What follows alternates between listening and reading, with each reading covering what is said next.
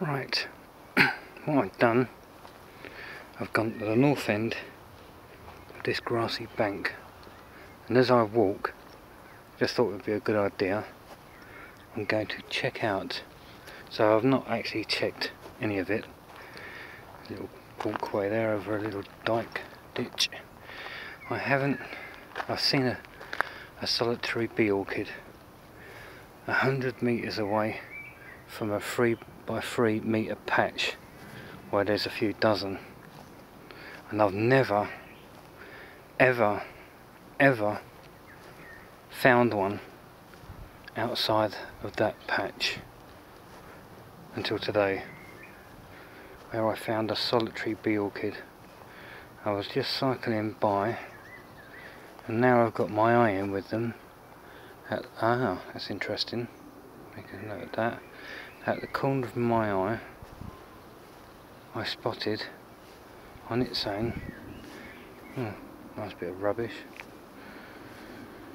Some idiot chucked it from a car, no doubt. Did see some foreign speaking people go by actually earlier with families in, probably the kids threw it out. I haven't seen any others. I'm just scanning this to see if there are any others. There's the one I spotted on its own. Just pan to the right, there's my bike where I stopped after I spotted it. Just wheeled it out of the way of the light while I took photos, and I'm just scanning this area now. Would have been nice for some animals to turn up. There's a golden beetle, that daisy-like flower. I haven't seen any other bee orchids. Funny enough, actually, it's just occurred to me, that's exactly where a patch of Primulas in primroses managed to appear. That was never here before either. Of about 50 or 60, and unlike orchids, they don't disappear and fail to come up for several years and then pop up again. Orchids, the majority of the plants are under the soil, like the lumpy bits you see on the ones that you buy in garden centres, or where the name comes from.